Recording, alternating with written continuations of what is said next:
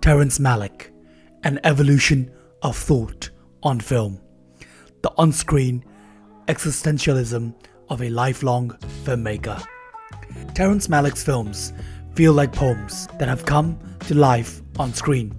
His career began in 1973 with the release of Badlands, and his most recent film, A Hidden Life, was released in 2019. Malick is a lifelong filmmaker who uses film as a medium to ponder his own questions concerning love, death, religion, morality, and existentialism. He accomplishes this through his lingering cinematography, length of his films, and frequent utilization of voiceovers. In this article, we'll be comparing three of Malick's films: Badlands, The Thin Red Line, and The Tree of Life, which each pinpoint the director's progression in thought through their similar yet varied narrative themes. Badlands, the beginning of an expedition into thought. The narrative themes that Malick explores in his work are often formed from big questions concerning morality, life, and the existence of being. In his earliest film, Badlands, Malick begins to explore these questions, but with more of a focus on narrative than his later films feature. Badlands revolves around 15-year-old Holly and her trigger-happy boyfriend, Kit. Though existential questions are contemplated by Holly in her voiceovers, such as dissociation from the world around her, or feeling trapped by her relationship with Kit, the concentration of the film rests in the killing spree that Holly and Kit go on. In Badlands, Malick begins to examine the themes that are present in his later work, but he has not yet developed stylistically as a director, and therefore the existential questions take second priority to the film's plot. A masterpiece after a 20-year hiatus. Moving forward to 1998 with the release of one of Malick's greatest contributions to the film industry, The Thin Red Line, based on the novel of the same name by James Jones, this film relays a fictionalized retelling of the Battle of Mount Austin during the Second World War. Though this film also has a narrative drive, it is much more contemplative when it comes to existentialism and death than Badlands. Part of this is due to its length at almost 3 hours long. This film has more time to linger on the questions it asks, as well as move the plot along at an entertaining pace. Though the cinematography of Badlands does feature the natural world, The Thin Red Line directly addresses it through the main character's extensive voiceovers. In one of the very first voiceovers of the film, Wit reflects on the chaos of the natural world. What's this war in the heart of nature? Why does nature vie with itself? This question, for all intents and purposes, is a thesis of the film. The Thin Red Line is the first of Malick's films to be structured like this, where the plot of the film feels like an illustration of the existential thoughts being deliberated by the main character. More themes that are addressed throughout the film include the ever-impending doom of unexpected death, the existence of a greater life force above men, and moral sacrifice on behalf of others. Overall, in The Thin Red Line, an extended film length offers Malick the opportunity to linger more on abstract narrative themes and concepts, as opposed to his early work, which simply addressed abstract themes without delving into them deeper. Delving into the power of film as a display for abstraction. The Tree of Life was released in 2011, when Terrence Malick was 67 years old.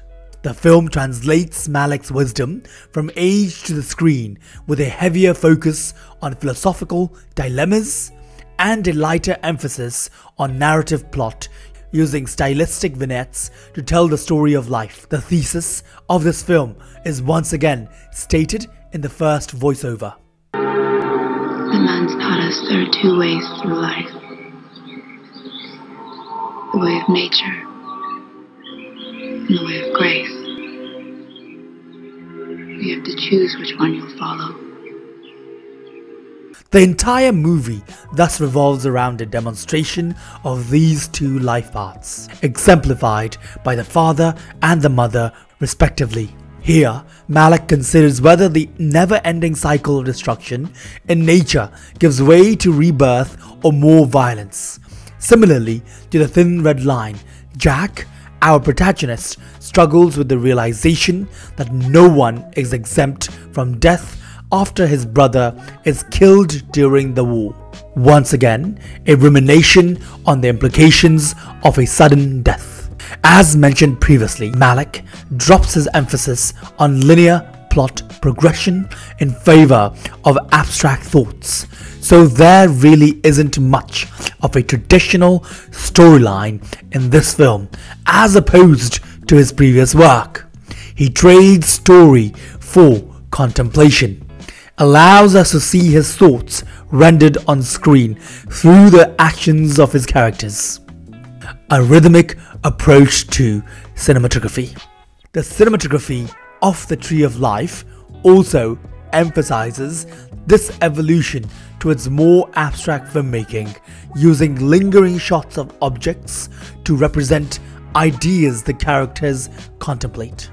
For example, the first image shown on screen is a close-up of a flickering light. At the end of the overlaid voiceover, the light burns out, representing the theme of finality that Malick explores throughout the film. Metaphorical cinematography is something that the director first explores in The Thin Red Line, where he uses images of animals to represent the destruction of nature. For example, in an earlier scene of the Battle for the Hill, Malick lingers on a shot of a bird that has been brutalized in explosions from the fight.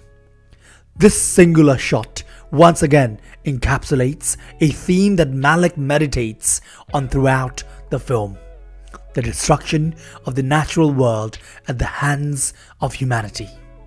Even his earliest film, Badlands, shows an obsession with nature's beauty through its visually stunning shots of the American Midwest. To sum up, Malick's films are nothing if not visually striking in their depiction of metaphorical concepts and ideas concerning the natural world, as well as life, death, and love. Malick is a revolutionary in all things film. He is and has been for the past 4 decades a master at transforming thought into visuals and voiceovers. He does not shy away from exploring life's big decisions. However, he refuses to provide singular answers to these. Rather, his films serve as an exploration of the natural world, evolving with the wisdom that Malick gains as he ages. Over time, his films have progressed to value abstract ideas over linear narrative, showing the expansion of Malick's mind in matters of love, life, and death.